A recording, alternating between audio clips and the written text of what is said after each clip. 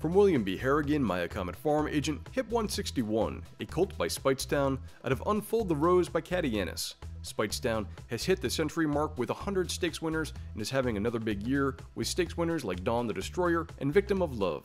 This colt is a half to a truly terrific racehorse in Stephanie's Kitten. She won the Breeders' Cup Filly and Mare Turf, she won the Breeders' Cup Juvenile Fillies Turf, she won 2 renewals of the Grade 1 Flower Bowl. In total, Stephanie's Kitten earned over $4.2 million. Second dam here is the Grade 1 winner Bailout Becky. Hip 161, a colt by Speightstown from William B. Harrigan.